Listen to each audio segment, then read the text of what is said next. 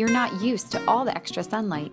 You trade your heavy winter coat for a not as heavy spring coat. But you still can't leave the house without your hat. And don't forget your sunglasses. People have started sweeping up the rocks on the road, but there's still too many rocks to go bike riding. You turn off your seat heater, but then decide better against it and turn it back on. Oh, and if you didn't know, there are 2 really cool books about parenting and motherhood around the world. You can find them on knockedupabroad.com or on Amazon. I don't care, just go read them. They're awesome.